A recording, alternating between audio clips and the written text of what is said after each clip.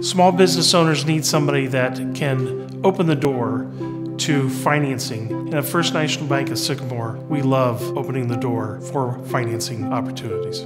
As somebody looking to invest in small multifamily properties, we were getting turned down left and right, even when we were qualified, even when we knew it was a good sale.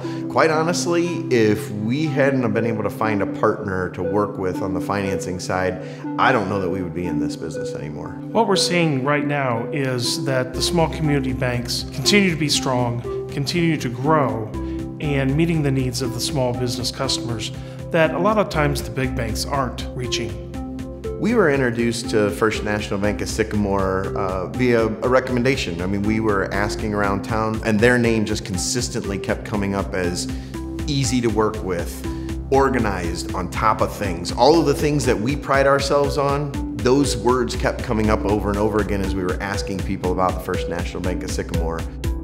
So once we met with them, got a feel for who they were, it became a no-brainer. It just clicked.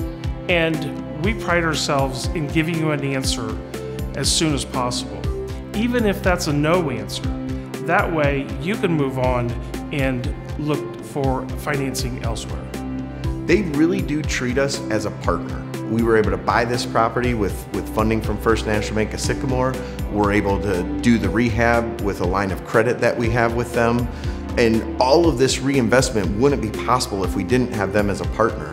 So the best advice is develop your idea, honestly look at what your income and expenses are, develop the business plan, which if you need help you can go to sba.gov and there is a business plan tool there.